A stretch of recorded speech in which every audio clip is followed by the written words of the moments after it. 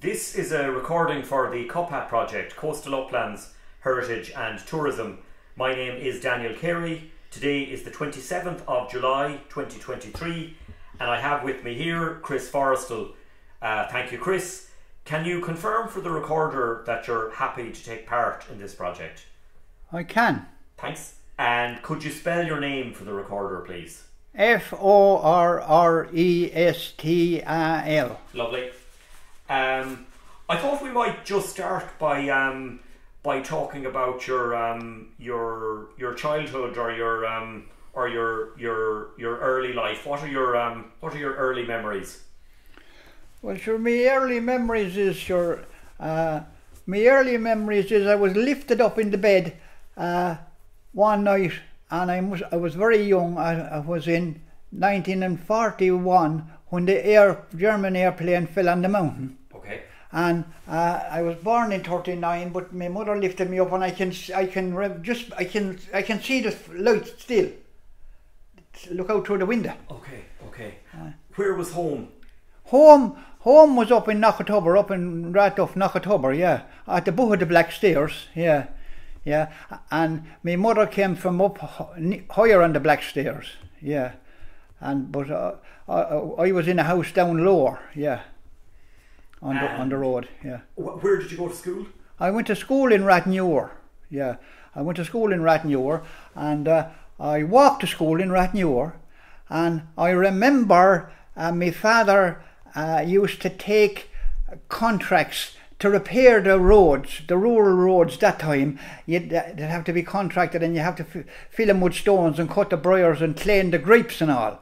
And I remember going down through Killan in the horse and car to go down to a place called Killeen Lane down there, and this guard came out of the barracks, and he was a man by the name of Tom Rourke from the County Clare, and he had a waistcoat on him and a whole heap of medals, hurling medals that he won for Clare.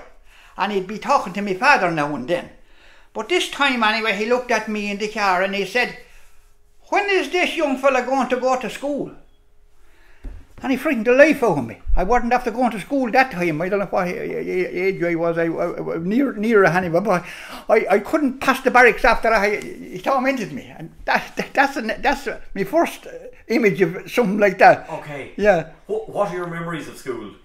My memories of school is fairly good, yeah. I had to walk to school, of course, 3 miles to school, and we could go the road some places, and we'd have a shortcut. We'd go through the fields, and in going through the fields we'd be going down through a rat that brings you out to Ratnewer. We'd be taking off an apex off of the road and going down a shortcut and on to school, and a good few of us would be going along there, and we'd go across the fields and down, and there'd be turnips sowed in a field, and maybe we'd crack a turnip off of a stone and divide it up and eat be off it and go on, yeah.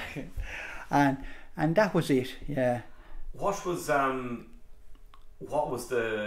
house like, or what was home like? What was the home like? Yeah. I was just a bungalow home, like, yeah. And that was okay, and a few outhouses around it, like, and that was all. It was only after being built not long before that, Yeah. This is a time before electricity, is it? Oh, there was no electricity at all. Okay. There was no electricity at all. But the lads, my father and my uncle, God forgive him, my uncle was a genius at everything, and they made a water wheel, and they put it in the river, and they put a DC dynamo on it, and they made light for the house. And they also charged the batteries in the 50s for the wet batteries for the radio. Okay. And people used to come with the batteries and get them charged up the river. Okay. Up to the river, to the water wheel. And so you had light before other people then? We had, yeah. I come down on poles down from the river, down the field, the back of the house, yeah. Okay. Yeah. Because electricity must have made a huge difference to the area. Electricity made a huge difference, but it didn't come for a long time up above with us. But then we had the Tilly lamp and the Hurricane lamp and all that stuff, Okay. And that was the way we carried on. And I tell you what, a lad had on a bike. I seen a carboid lamp. Carboid, yeah.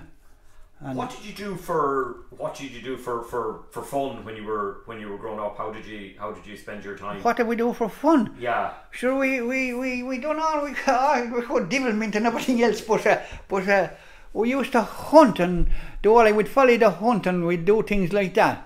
And kicking an old ball around. I remember a crowd of us gathered up a few pence and we gave it to a woman from up the road there, and she was going to town and she bought us the football.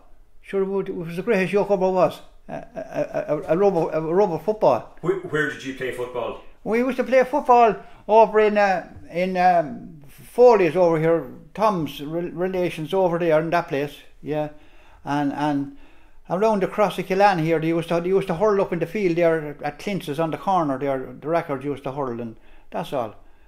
And all the different, they played skittles then, and we playing skittles then, and all that crack. There was skittles nearly everywhere at that time, yeah, and things like that, and doing a bit of fishing and fishing for trout in the river. We used to, the river passing down by my house, stream from the Blackstairs, and there used to be lovely trout in, and we used to catch them.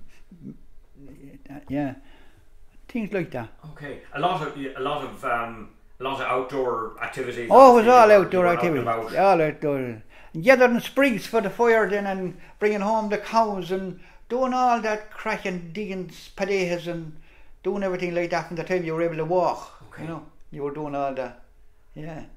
What about the mountain? You were saying obviously you grew up kind of close to the close to the Blackstairs. Sure, the mountain was great. Yeah, we cut the turf used to be cut on the mountain, and then there was lads cut, but I didn't see much of that. It was before my time. But you'd see the emblems where the cut used to cut the stones, cut the granite stones.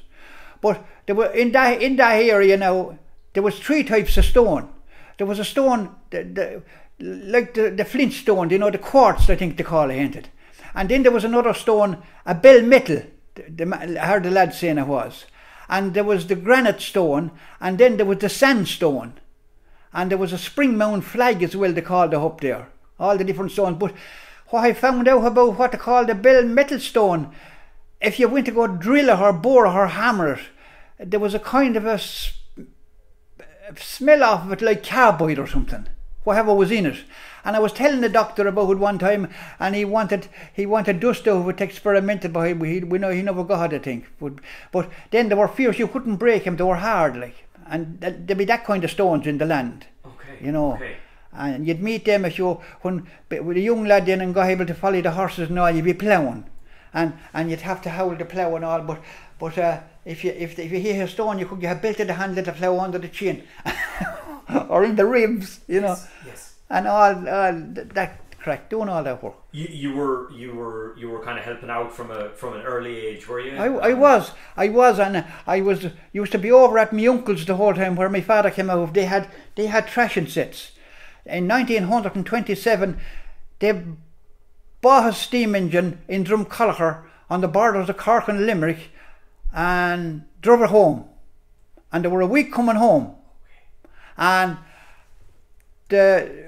went down for it, and a Hackney man lived here, brought him down, and his name was Bob Bingans, and he brought him down, and there was me uncle and me father and another big man by the name of Jim Sinnott, and they all went down anyway, and they were a week coming home. But that was in 1927, and to the day he died, my father said it was the warmest time he remembered. Warmest year he remembered. They couldn't get water for the engine or anything coming home, you know. They came home then, and they came home up through Kilkenny, they bought a mill, and they came to Thomas Thompson's at Carlow, and they bought an elevator, we call it a pitcher for pitching the straw. And the people came to meet him, went on to Kiltaley to meet him. And a Mrs. Brennan that lived up there gathered up a crowd and lit a bonfire for the homecoming of the engine. Oh wow! And from 27 on, they were contractors. They had tractors, Iron Fortunes and Alice Chalmers and all. And I spent most of my time there with them at that. And I remember I was 10 or 11, and my uncle, I never forgot, let me drive the tractor, and I was in Nuffield, and I never forgot. Yeah. What kind of stuff would you been doing? What were you helping out with?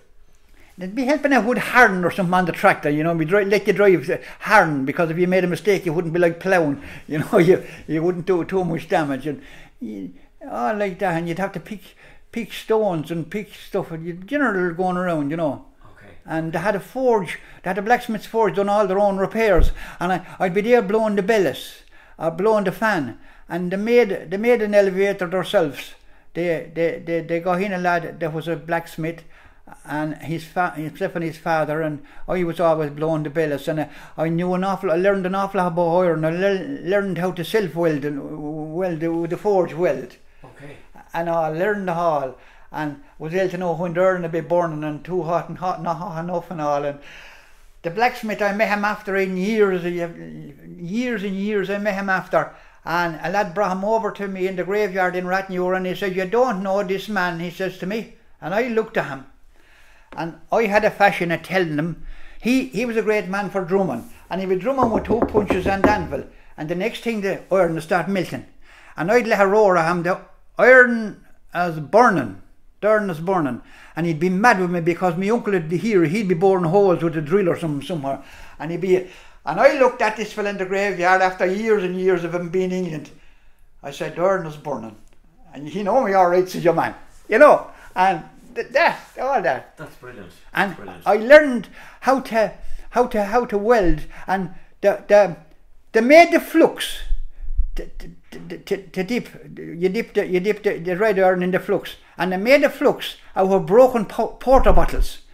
Broke the porter bottles to break them in a pig trough or something with a stone, and make it like sugar, and put that into it, and dip the red iron into that, and that acts as a cleaner, as a flux. Porter bottles. Okay. Yeah. How would you describe this area to someone who hadn't been here before? How would you kind of describe the Blackstairs region? I describe the Blackstairs region as heaven, because there's no pollution over you anywhere. You're the same as you were living on the eve of a house. That's all going down the eave. So the pollution is all going down the country. There's nothing over along by the book of the Blackstairs and all. There's no pollution to come down off of it. It can rain away and snow away. Do you know what I mean? You'll have floods all right, but you won't have no pollution because it can't be put over you. And it's a heavenly place to be, and quiet. It's real quiet now. Not because I have seen it, because I'm from it. You know, anyone I'd be in it around that area would. And I have a couple of places up there that I have, and it's very quiet. Yeah, very quiet. When did you finish school, or what did you do when you were done with school? When did I finish school? Oh, I finished school when wait till I was 14 or so. Okay. And then I used to be out with the thrashing sets in, and then I drew milk in the cans to the creamery where I followed the lorry for a fella, and I worked served my time in a garage. I done all that, and I done repair work. I repaired a lot of machinery for people. I thank God I was gifted with repairing and seeing a way out with stuff. I could repair anything and make anything, and I could, and I learned it all from being interested in it, from looking and being interested in it. I learned it. A man came into me one evening that I was friendly with, and he said, and I was only a young lad this time too, not long after leaving school, and he had a whole lot of bullseyes, a couple of bags of sweets and all. And he had 2 sheets of galvanised, about the size of the table there now, 3x4 or 3x5. Okay. A couple of sheets left in the back of the car. And he had sweets and all. And he says, "We're going for a spin, me and you. And we have to keep our eyes open. We're going to where the travellers are to get 2 buckets made. But when we come home, we have to be able to make the buckets ourselves." And this was where the sweets went, to the travellers, the young lads. And they made the buckets and for us and all. And we came home and we made the buckets. And I made the Cahouga bucket and make it if I wanted.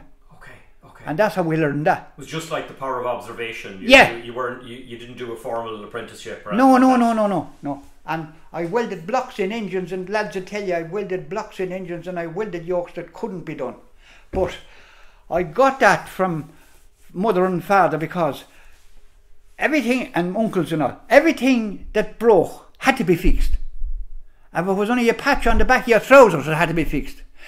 We came to the stage we're at now by being a throwaway nation. We didn't repair anything. You know, we repaired everything then. And observation was it all. You couldn't afford to just we get couldn't the afford, next thing in. We hadn't the money. You had to make do with what you had. You done it, yeah. And you see a way out to do it, you know. And that was the way I was able to solve all them, and I love doing all that. Yeah. I know music and singing has been a kind of a big part of your life as well. Oh, do you want to tell me a little bit about that? We might get you to sing a song later on. But that's all. Tell me a little bit about. Just tell me how you kind of got involved in that, or what are your sort of. I always interested. I tell you what I was interested in. Tops of the town. I was interested in them, and I won the county tops here, and we had a night here that I had to be carried out to put whiskey down my neck. I was producing the show and in charge of it, and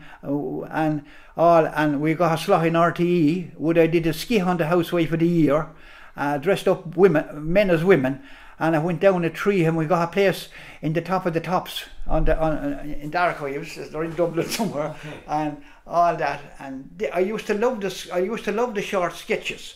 Because if a sketch fell, it was gone, and you had another one coming up. If a play drags, it's gone. The whole 3 acts is gone, you know.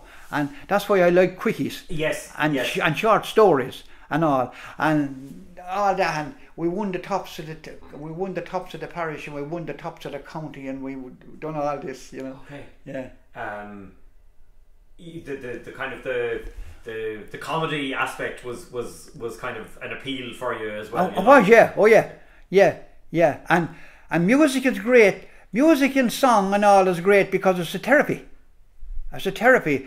Lads would bring me. A lad brought me to look at a tractor one evening, and he said, "My tractor is finished. It's up the bog here." He says, "It's finished." He said, "The engine is gone in it." And I went up along, and I went up along and talking to him and all, and now I was looking at this tractor, and I started jigging and listening and jigging. And I would be singing, but I would be looking at every bolt that was in that engine, as well as singing.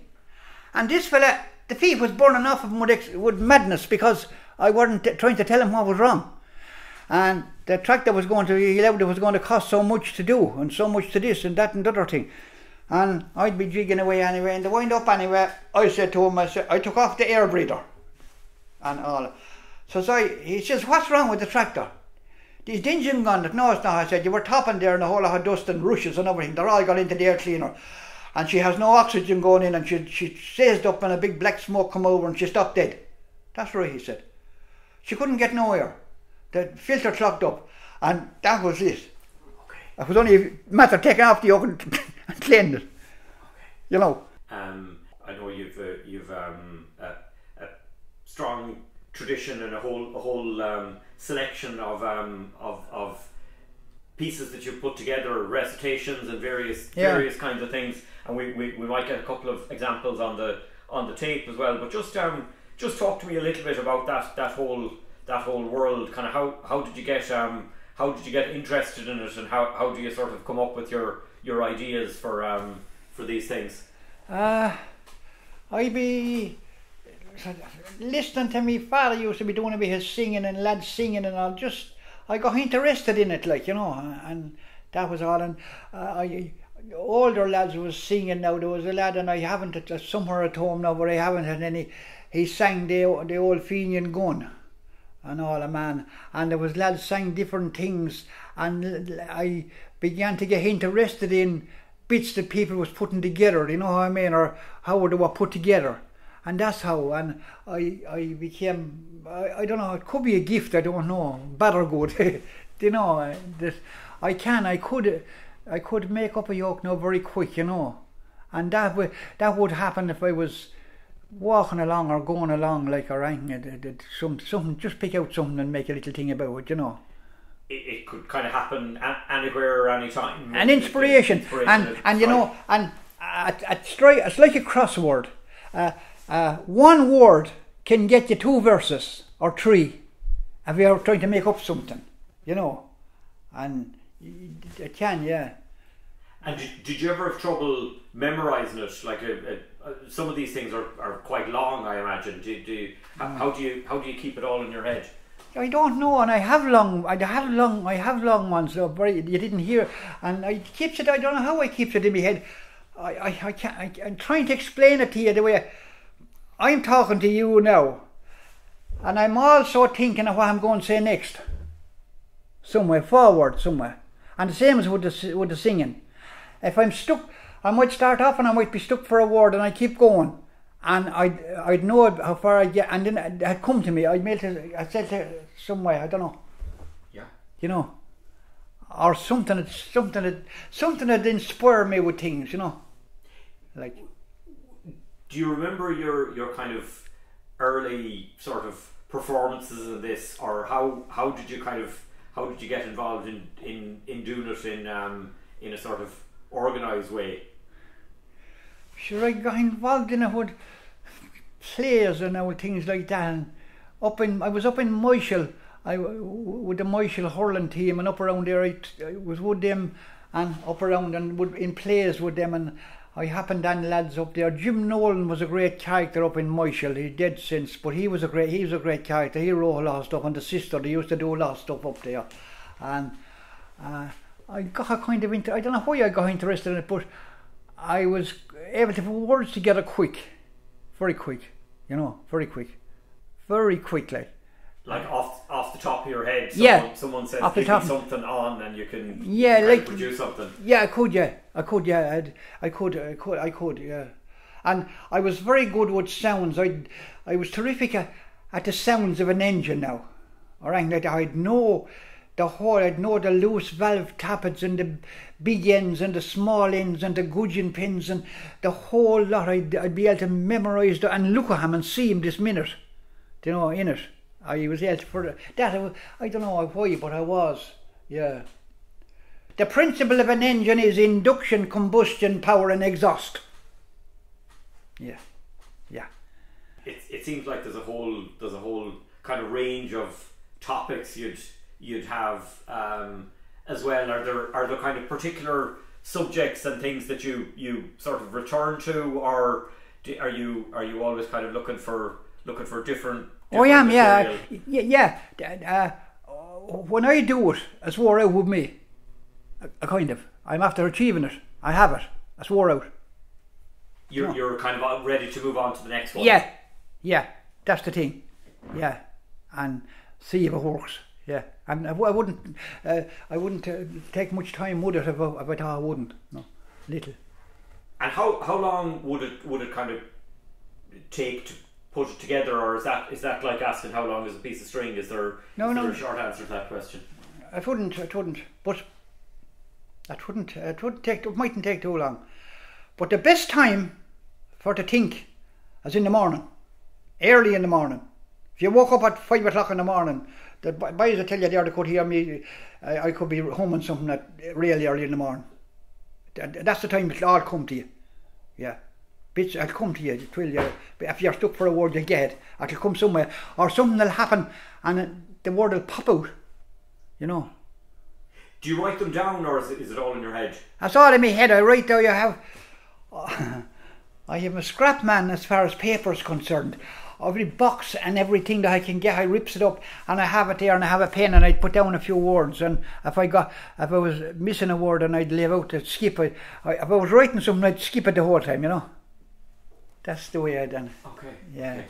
Just tell me what you have in your hand there, Chris. Well, I never travels about that baby music. I always have it in my pocket, and that's a jaw harp, and I have that. Yeah, I brings it with me around. Do you want to give us a taster? Yeah.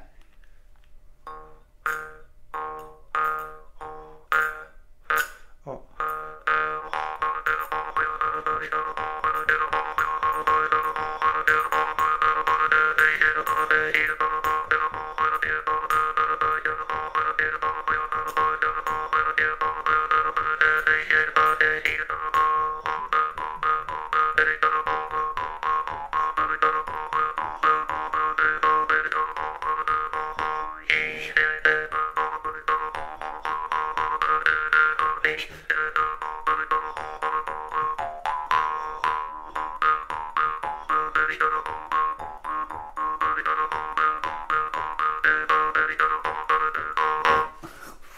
We're in Records in Killan here, which has been kind of recently reopened. What are your memories of this place? I'm God, I have a lot of memories of it. I have, yeah. Well, we'd be going to dances, and whether it was on bikes or what way it was, but I always had a bit of transport, and we'd be going somewhere, and I call this the hub. You started. If you didn't get something to drink here, if it was only Lucozade or whatever we were drinking, if you didn't start here, it was like easy start. You started from here, and I'd call it the hub, and it was always the hub, and that was it. And that was Records, and that's where we started from. And we could go anywhere then with a load of us in the car, or an old van. I had vans, and we'd go in the van, and we'd have to meet in the hub in Killan, and that was what I called my own mind. What does it mean to be back here, or how does it feel to be kind of? Well, back you know, in something place? as fantastic to see it, to be able to live to see it, and see it, and see the way it's all done up, and fair play to the lads this after getting at it and doing it, and may it keep the flame burning away, as I said. Yeah. I was with Bobby here working at different things and sorting out different problems with him always. But the story told about there's a little house up the yard there, and there was cattle in it. And they were testing the cattle, and Nicky was testing them, and Bobby was catching them, and that time there was no cruises. And there was a lad howling the door. There'd always have to be a man howling the door, they say, because they couldn't shut the door, because if anything happened they couldn't get out. You know, they have to have a lad on the door. So this other neighbour came up anyway, and he says, "Where's Bobby?" "Bobby is in there." "And what are that?" "They're catching cattle." And your man went to go in, and this fella says to him, "Look," he said, "don't go in there." He said, "That's no place for the ordinary man." Yeah, that happened, yeah. No place for the ordinary man is to stay out there. Yeah.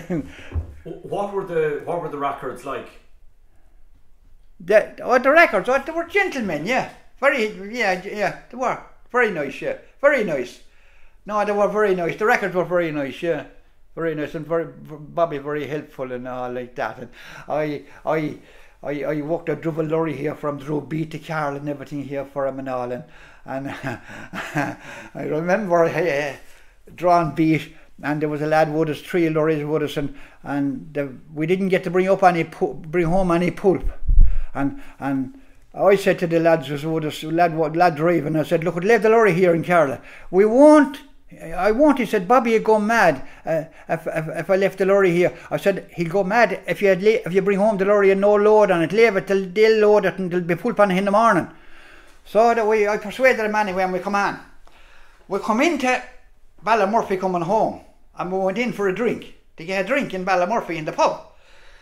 And this fella got a couple of beers anyway, and he got a bit excited anyway, and before we headed for home. And when we come down here, I suppose it was 10:30 or maybe 11 o'clock, and Bobby, God forgive him, was out there in the back shed welding, as he always was in the night, and a big flame going out the welder and all. And he come out when he seen us coming in and all, and this fella ran over to him, and kind of staggered over to him, and he says, "We left the lorry," he said, above in Carla, Bobby, he said, "and I was right behind you, man. We did," I said, "and we left there a bob I had above in Paddy Short's pub in Ballymurphy." And that was the terrible. This was the fella that was not going to see anything, you know.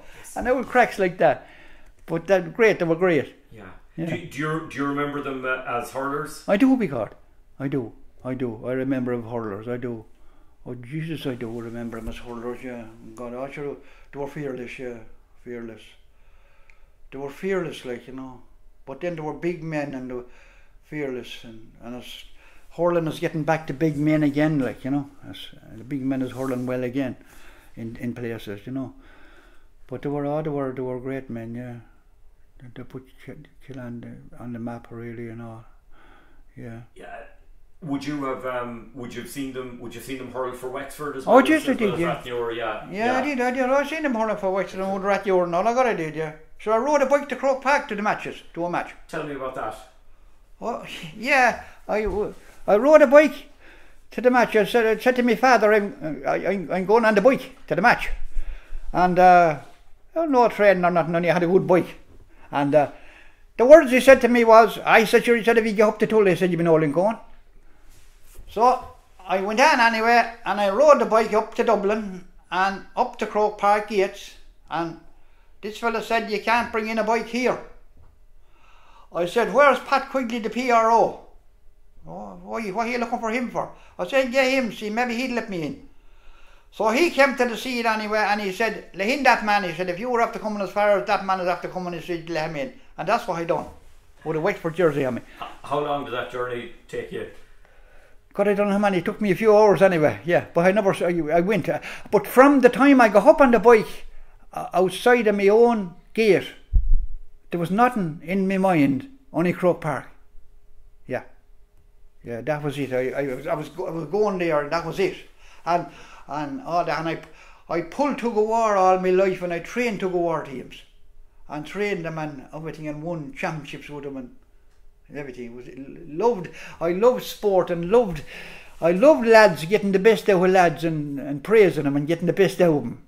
I was able to get home with them, you know, and I was able to know what they were doing. And first and foremost, when you're at anything like that, you have to be able to do whatever you're telling the fella to do. You have to be quite capable of doing it yourself, you know.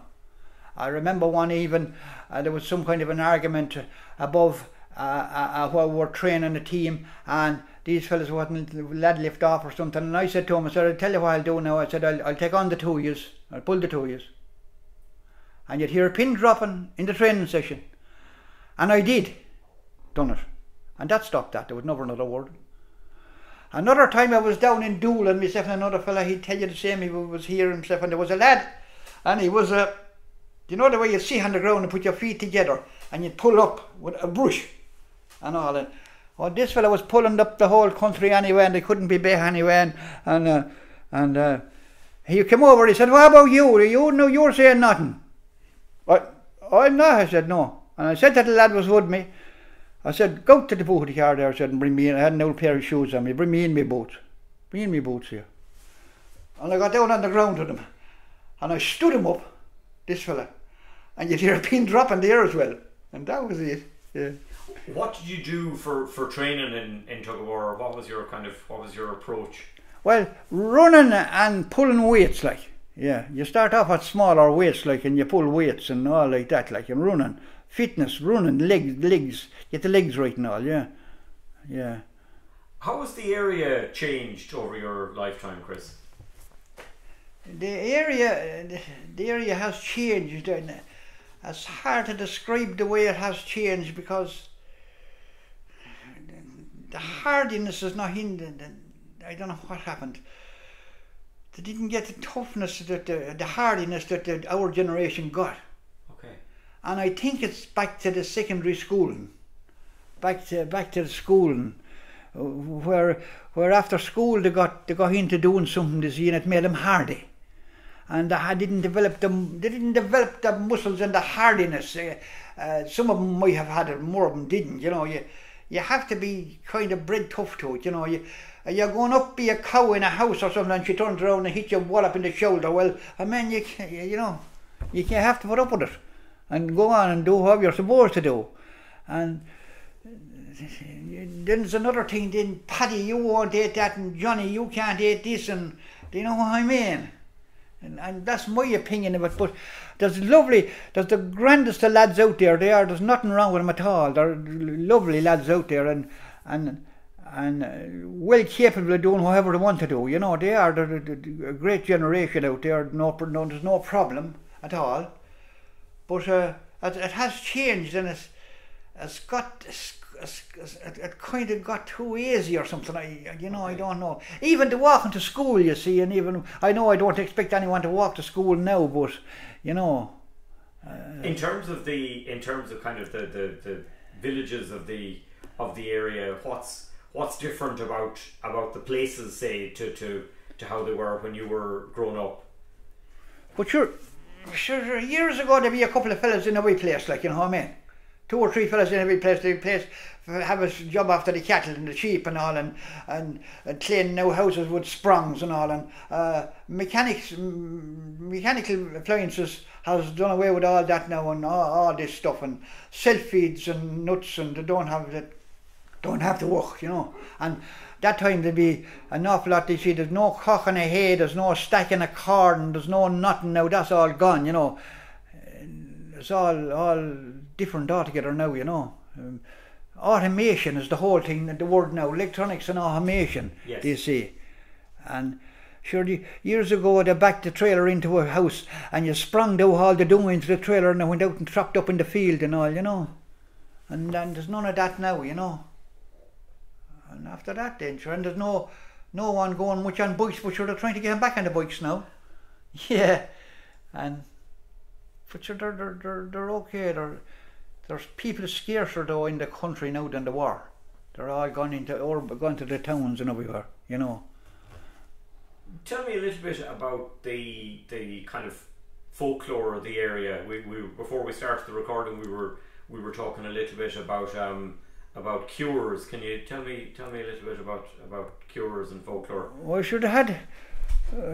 I mentioned that they had the cancer cure there, the cancer wart cure. They had that. My father had that, and my mother had it, and I knew about it, but I didn't do anything with it. And they had the cures. They had cures for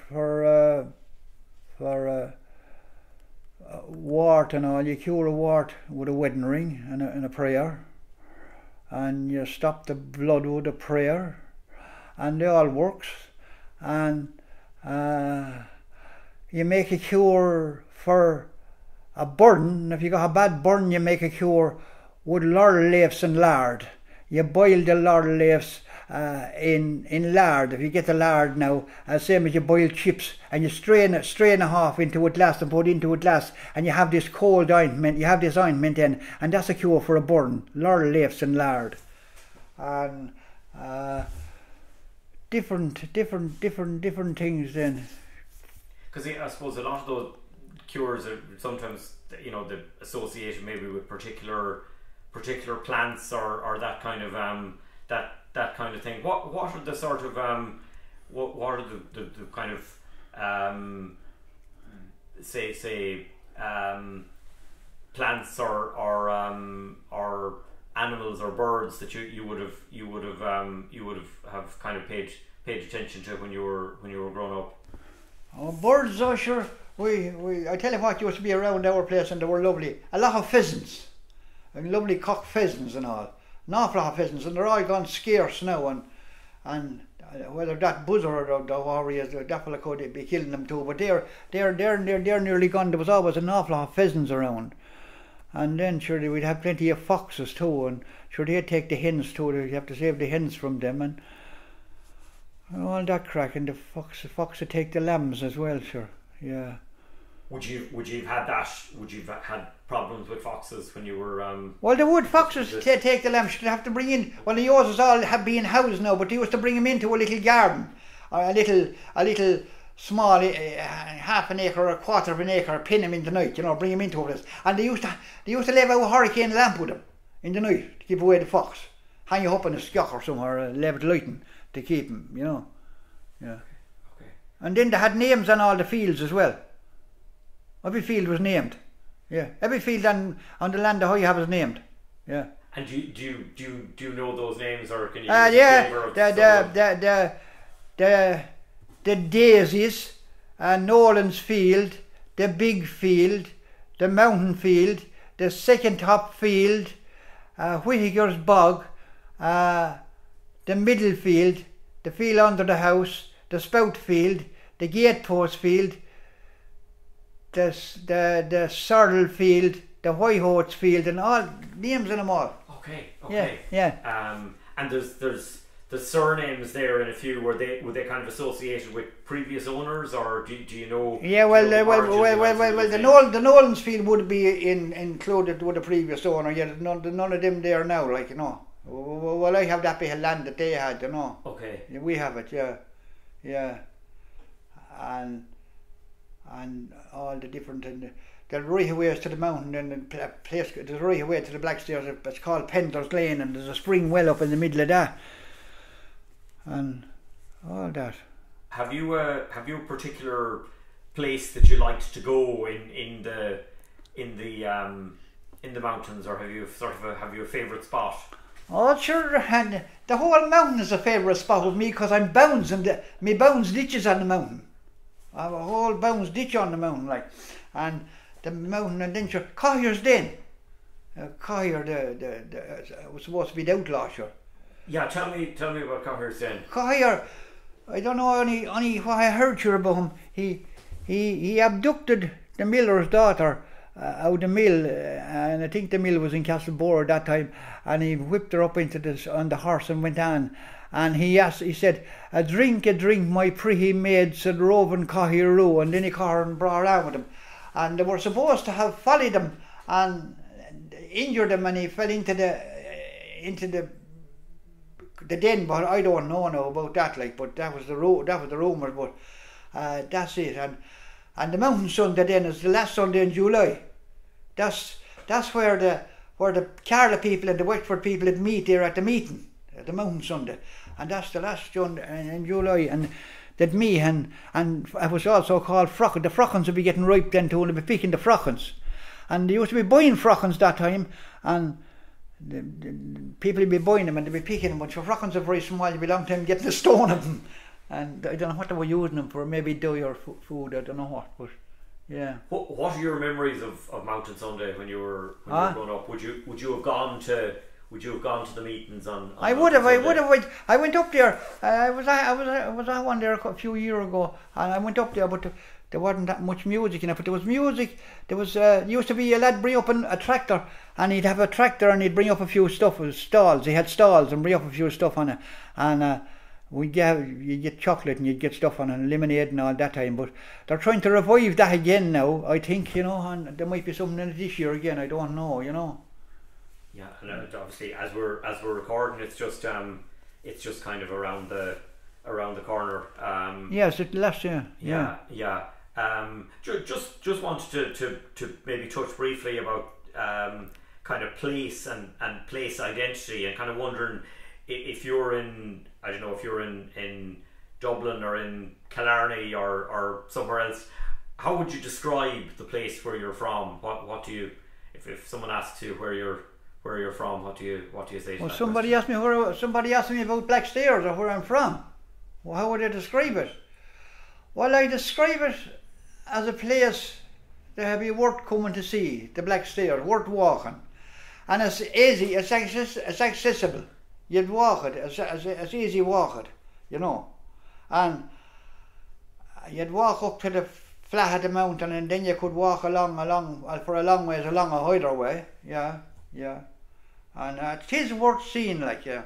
And sure, the two planes fell on it. Sure, I found a plane that fell on it. Can I ask you about that? This was in 1983, the Cessna plane. Yeah. What do you remember about that? That was on the 7th of September, 83. I was above in the workshop, in a little workshop of mine above in the house, and I heard the noise. And when I came in, my sister said to me, there's a plane after hitting the mountain, they're looking for it. And I just said, "Be Jenny, that passed up a while ago there, and if it's anywhere it's in the Blackstairs mountain." And the next thing, a crowd came in then, coming tonight, a search party, and they were going to the mountain. And they asked me, did I know anything about it? I said I heard it, and they said, did you know was anything wrong? I said I didn't hear anything wrong, only the usual noise of a plane. There was nothing wrong with the engine as far as I know anyway. I would know about an engine if it was wrong. And that was alright anyway. They headed off anyway, a whole crowd of lads, and we went up a piece up to the bow of the mountain anyway, and it got dark and all, and the search was called off. So I said, I'm going to go to the mountain. I'm going to find this. I'm going to go. And I asked would somebody come with me. So they did. Lads volunteered to come with me. And we went on anyway and walked on. And we found a surround of the windscreen, like it'd be in the old Morris Miners. There were a chrome thing that kept in the wind, kept in the rubber, kept the rubber in place to seal the windscreen. And somebody said, somebody dumped that there. And I said they didn't. The plane is somewhere here, because nobody dumped there. Now, that was it. We kept going away anyway, and we found it. And there were 4 people in it, and the pilot and the co-pilot and a man and woman passengers, and they were seemingly going to somewhere in Kilkenny to an engineering works or something from England or somewhere, and sure they fell there, and that was it, and they were all dead, you know. Small plane.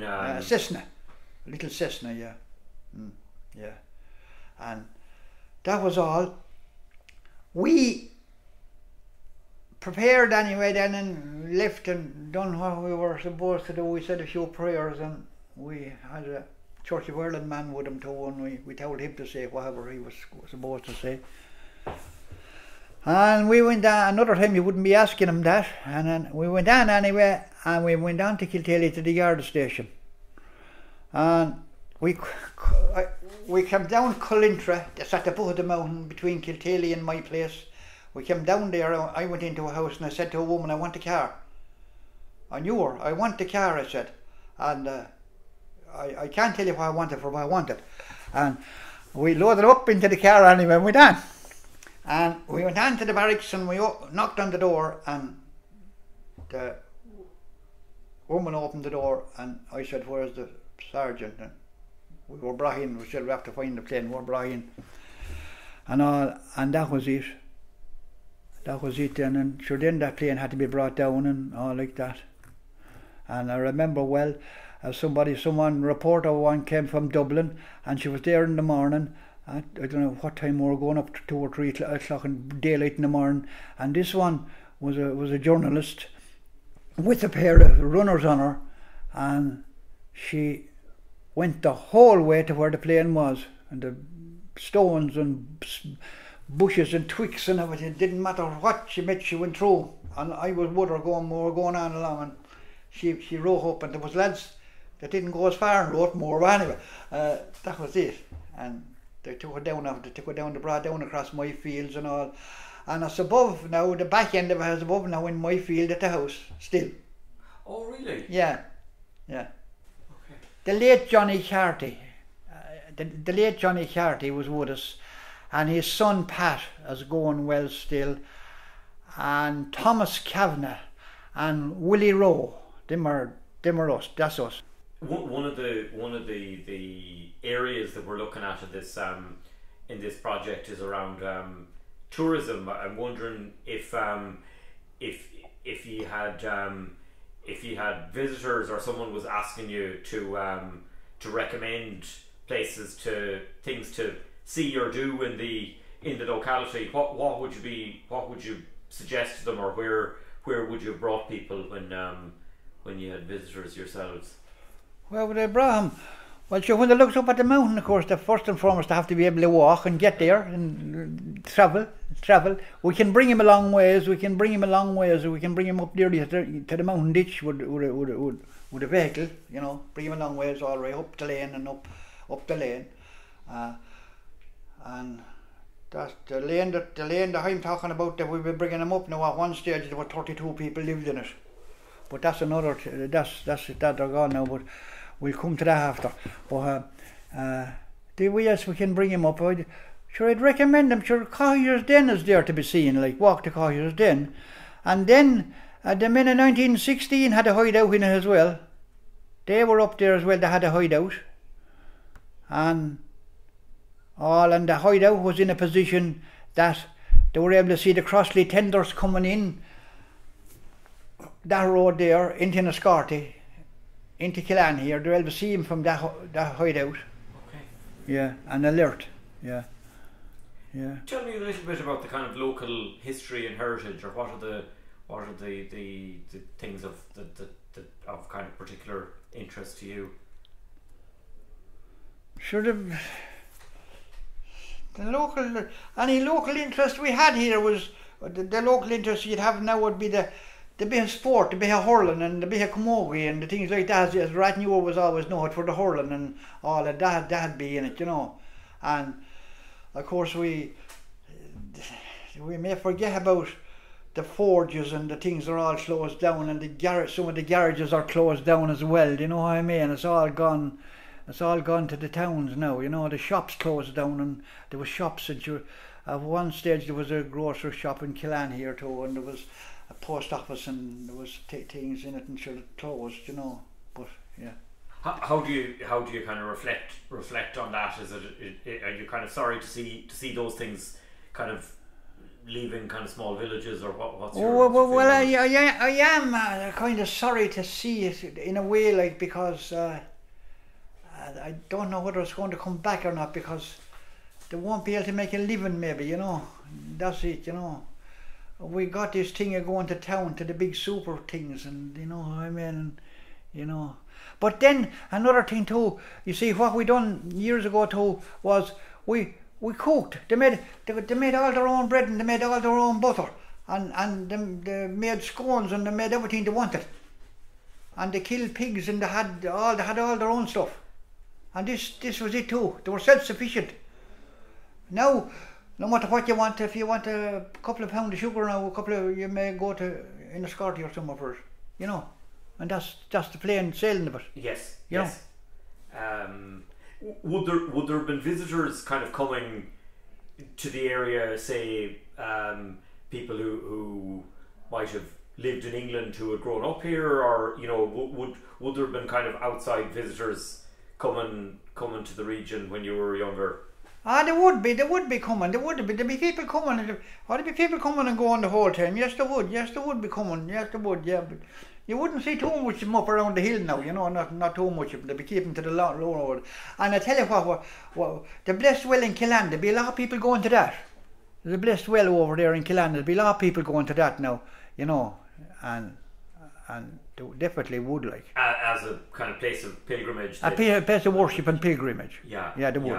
Yeah. There would be people going to that, and there'd be people coming to see Kelly's grave as well. John Kelly, the wife in Killan, they'd be coming to see where he's buried, and that'd be it, like.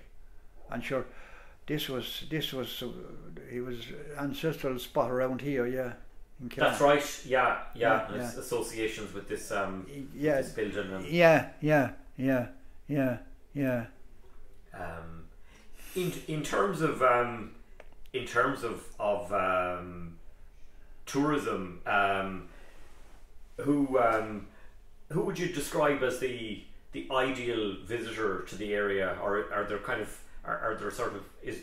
of types of tourists that you kind of like to see coming? Well, I'd like to see people coming that'd be interested in looking around, you know what I mean? They'd take something out of it, that'd be a help to them, you know what I mean, like. But then you see there again, to get facilitated with, maybe it's going to Killan's on the way up, I think, anyway, to be able to get something to eat and all like that. This is the thing, you see, and all. But it's a great place to have a picnic or go, great place, yeah. What are the I suppose the you touching on it a little bit in terms of tourism, but thinking about someone who would have kind of lived in the area for a long time. What are the sort of positives and negatives of living in a kind of upland area? How have you kind of found things, the good and the bad? Well, sure, there's a lot of good in it, but when the weather gets bad, then as bad you can be a bit isolated. Could snow and it'd be a while going away, but sure, taking the bad with the good, you'd often have the good. Would be good, like, you know what I mean. It'd be a great summer and all, lovely place in the summer and all, and everything. But be good, and you get used to it, and. People, if you only went down the country a bit, people would say, how are you going on up in the mountains years ago, you know what I mean? You think they were 100 and they'd be only down there a few yards, The snow would be a while going, the lanes would be blocked, Yeah. Would that have happened to you? Were you high enough that that would have been an issue? They would, the lane, I can remember the roads closed, like you have to shovel off it, you know. Yeah, but now they have gritters, they have yokes and they'll go, but they'll do the main roads anyway, and getting back to it again to go to the towns, you'll be generally able to get the road around here done, and if you could get that far, you'd get something. Do you know, like? Yeah. But you remember, like, local people having to do that themselves? Oh, I remember them. I remember it. Yeah, I can remember there was an awful snow in '47. Just can remember it, like, you know. And later than that, there was big, heavy snow on the road, completely blocked from Killan up to where I live now here, covered level with the ditches, you know. Yeah. Okay. Yeah. Okay. Big falls of snow. What are your memories? That you're old enough that would have kind of left an impression at that stage in that the big snow, isn't it, they call it in '47? Yeah. Well, I was only a young lad that year, really. Yeah. Young lad, yeah. Yeah. I remember a neighbour coming over and with a walking stick, and he writing his name on this big drift, you know. I can see it still, like, and writing his name, and it was massive on this big drift, you know. Yeah. Would you have spent much time kind of walking the mountains and exploring kind of different places, or had you particular places that you like to go? Well, sure, I'd be up there for weeks, a few weeks cutting the turf, you see. You'd be up there every day and you'd light a fire on a stone. You get a big stone, you'd light a fire, a turf fire, and you boil the kettle. And go to a spring well, there'd be wells, you get well water, and as we call it. And you'd boil the water and you'd get your grub that way. But you'd light the fire on a stone, you wouldn't light it where there'd be heat or anything, because the mountain would take fire. So there'd be a big stone as big as this maybe, you know what I mean, and you'd light the fire on the stone. Okay. And cook, put on a kettle on it. Yeah.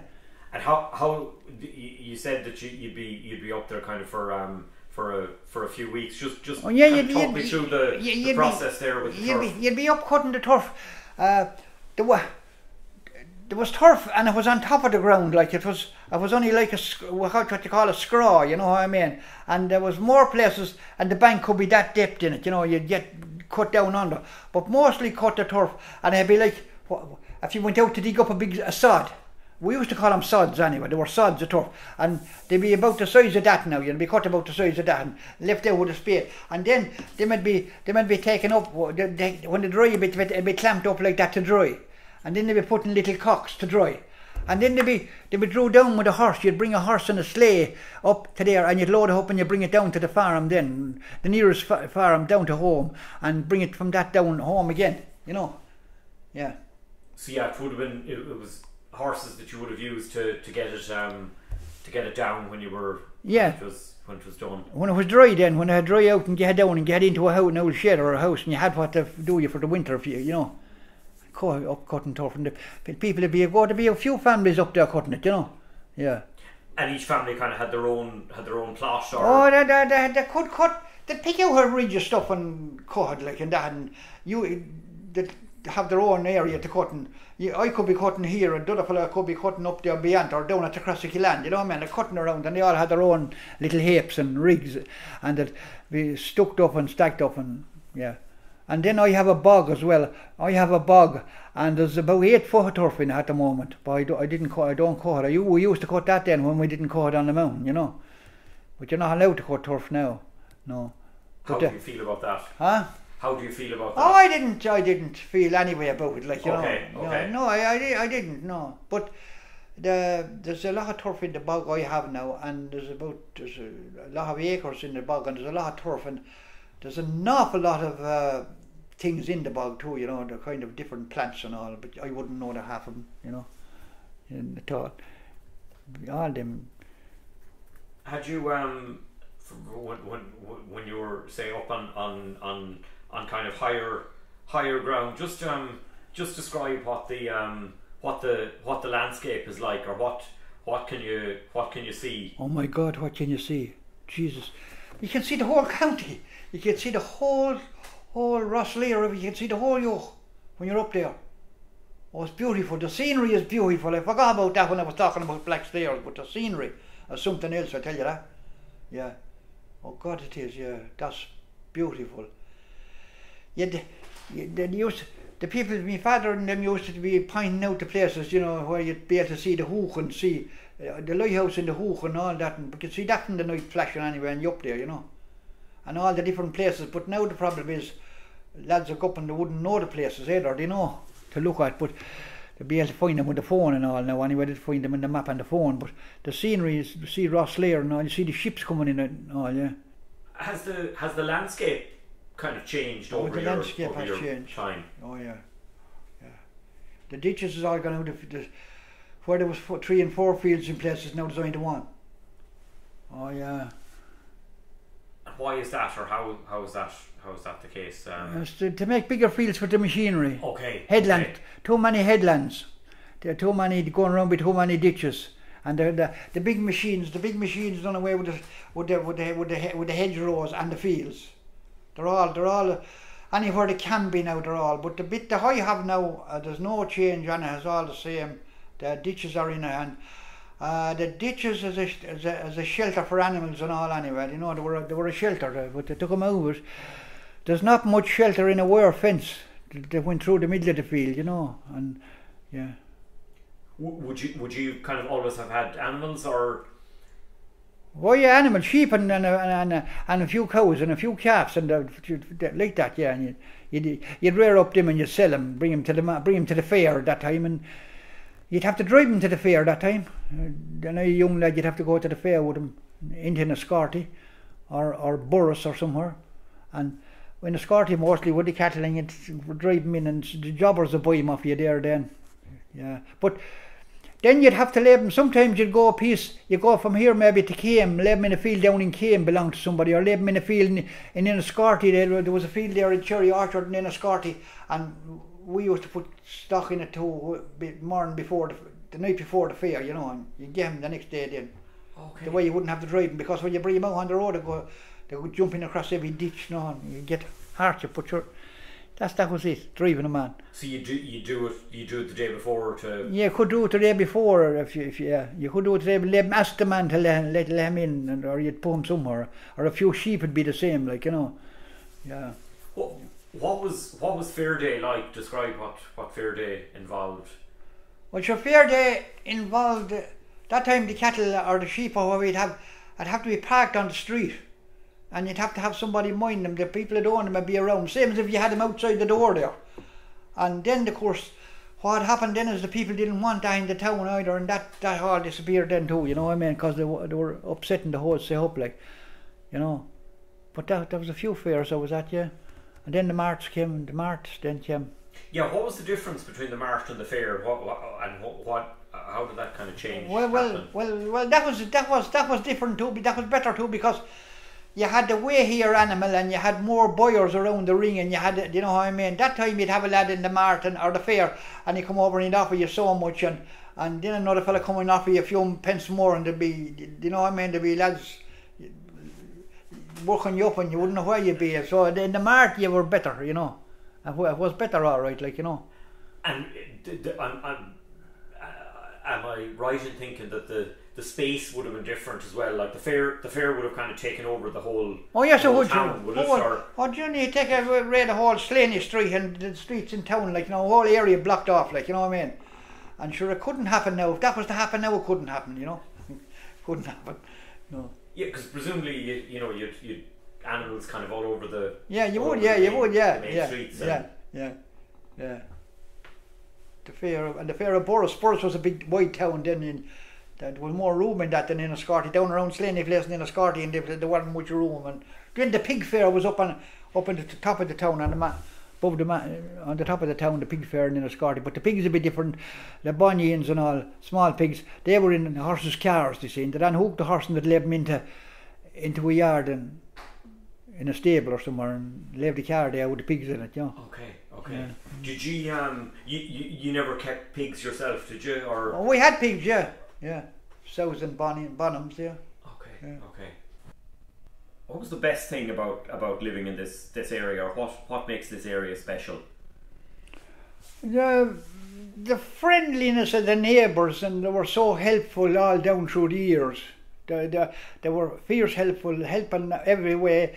No matter what you'd be at, you'd be giving them a hand. They'd give you a hand, and you'd give them a hand at something else, and that was part of it. We were drawing in hay. Somebody came to give you a hand pitching it, and they gave you a hand when you were trashing, and the help would be all come to you, because for a thrashing day you'd want 25 or so maybe people around, because there was 5 or 6 on the mill, and there'd be 2 or 3 pitching shafts, and there'd be a couple on the straw rick, and there'd be a lad taking out the chaff, and there'd be lads drawing away the corn on a truck in sacks from the mill and putting it into a store or a shed or a house and all, and you wanted all them, and then you had to go around for 20 days when they'd be thrashing and give them a hand, and some lads would send 2 men and all the different things, and that was the way it was. Awful helpful, yeah.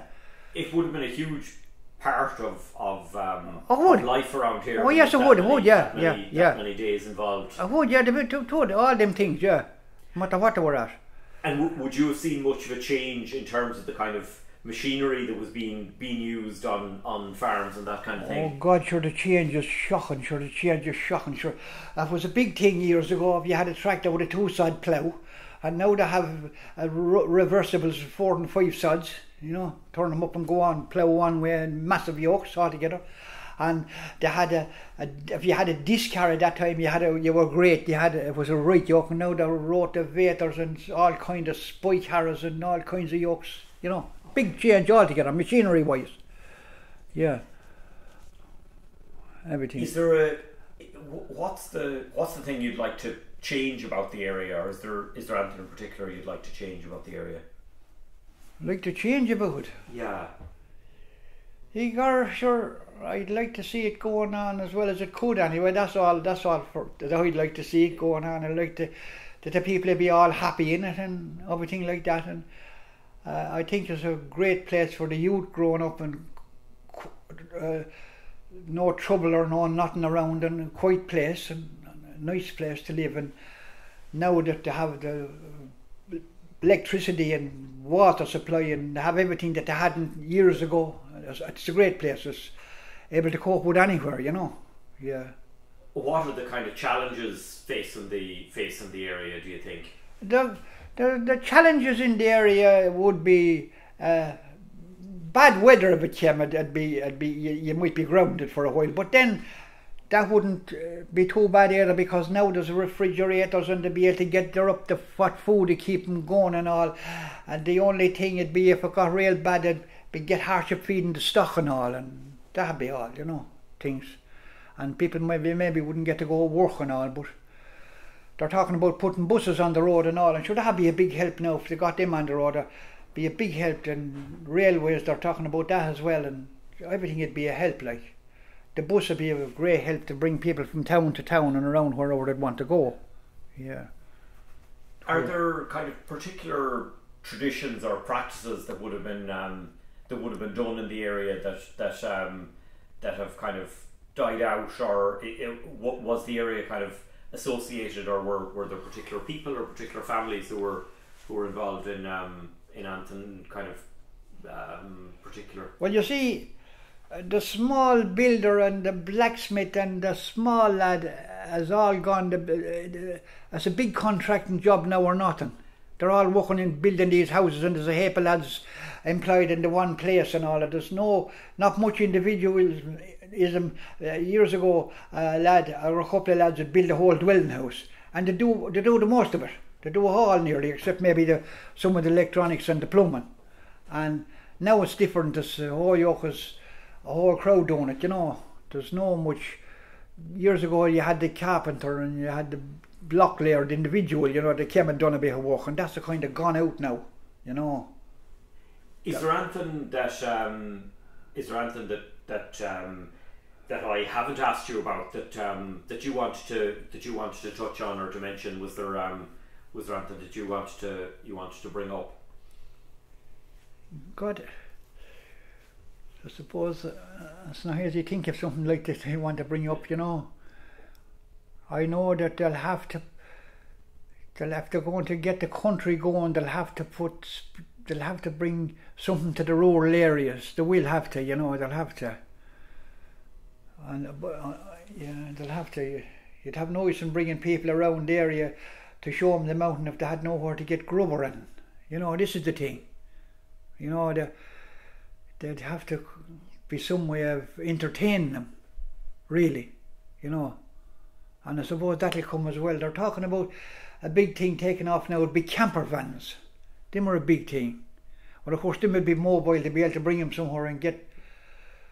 Yeah, that'd be an idea now for someone to start up a place to put them camper vans. We could have to have electrics and septic tanks. You'd have to have the whole set up for that as well.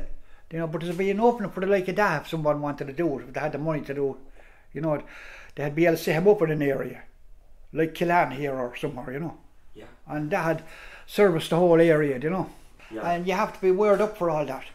Wired up and geared up. Yes. Yeah, but yes. that'd be a good thing, because if they have to go to Enniscorthy and come out to look at the mountain, or from Wexford and have to go back again then to get organised, you know, it takes the good out of it. What they'd like to be able to do now as people, I think, is go up and walk around the Blackstairs and come back down to Killarn here or Ranure or some of the areas to a park where they'd have something or somewhere to stay and look back at where they were after being. Do you know? Yes. And I think that'd be the way forward. I think that'd be a thing. Yeah. Lovely. And that's it. Brilliant. Yeah. That's mighty. Chris, thanks very much for being so generous with your time.